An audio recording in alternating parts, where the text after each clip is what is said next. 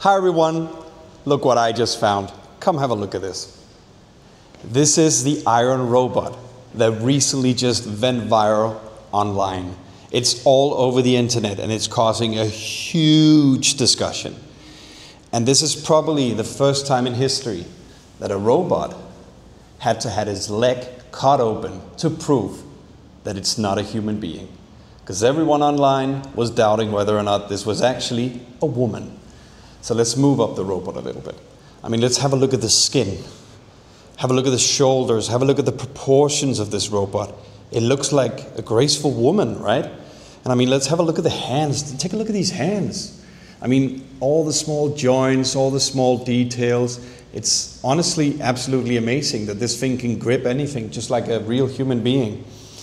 And if we go over to the screen over here, I mean, these are actually historic photos. This is a historic moment because this is the exact moment where Haut, the founder of Xpeng, had to ask some of the employees to cut open the leg of this robot to prove that it was in fact a robot, right? And on stage, all he had to say, and you can actually see the quote from the day here, "We can't address every doubt. All we can do is keep moving forward." Which I honestly think is a brilliant quote because it's a true testament to what Xpeng is trying to achieve with these robots. And it kind of signals, to me at least, that they're very serious about this. They're going to achieve this goal. They're going to be one of the companies that are absolutely successful with this, right?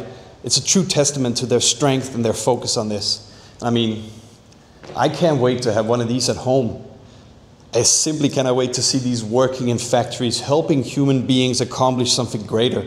It's going to be awesome. And I mean, honestly, look at this. We're not that far away from each other, are we? I don't think so.